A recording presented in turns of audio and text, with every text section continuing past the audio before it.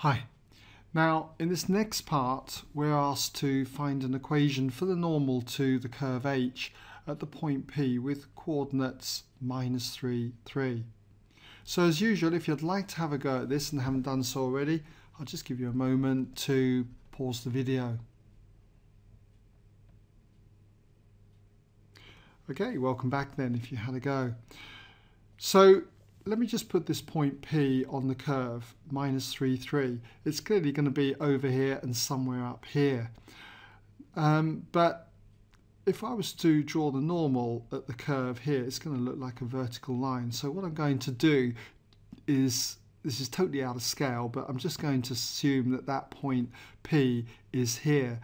So if we just mark that point P in with coordinates -3, 3, okay, then the normal at this point here would be a line that's going to go somewhere like this, okay? Even now I'm going to angle it a little bit more away from being perpendicular to this curve.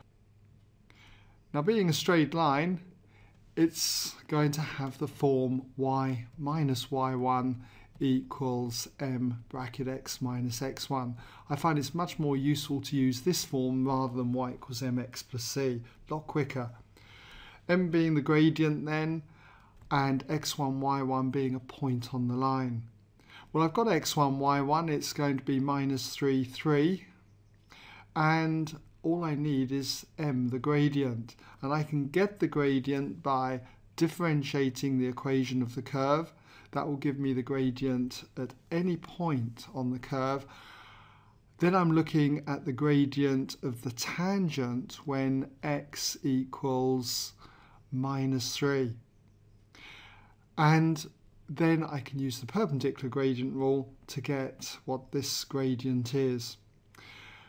So I hope it's given you some idea where I'm going with this anyway. Again, you might like to pause the video at this stage and carry on.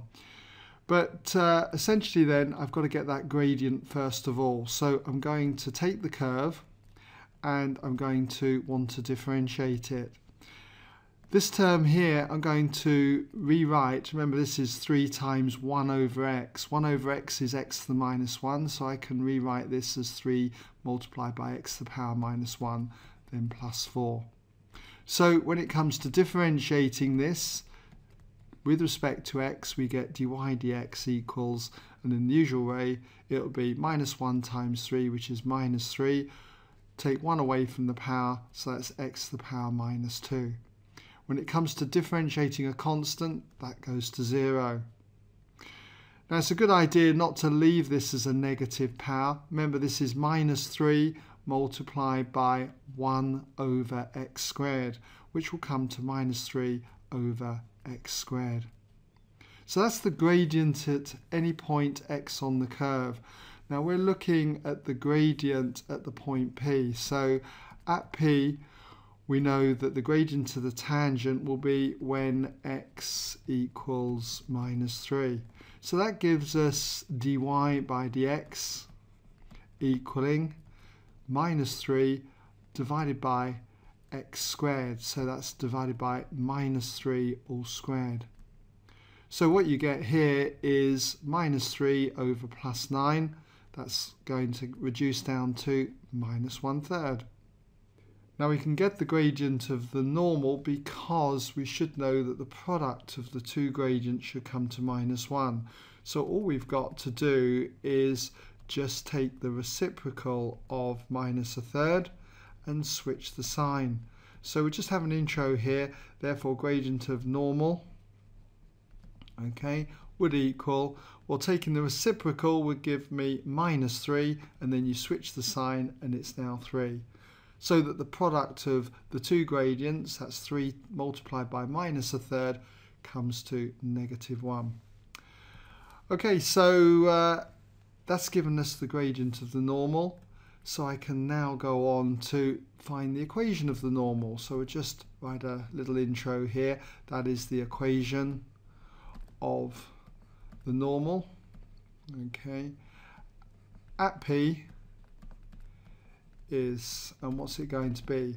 Well, it's going to be y minus y1, we'll take y1 then as being the 3 there, equals m, the gradient, which is 3, multiplied by x minus x1, x minus minus 3, so it's going to be x plus 3. Now you could leave it like that. It says find an equation for the normal, so that's an equation. You might want to carry on, it's up to you. If I was to carry on and expand the bracket, I'd get y equals 3x plus 9. And then I could add 3 to both sides and I'd get y equals 3x plus 12. I always find that this kind of format is quite useful because you can see whether it looks reasonable. I can see I've got a positive gradient, which is what this line would be, and it crosses the y-axis at 12, okay, when x is 0, and that's possible. But leaving your answer like this is acceptable.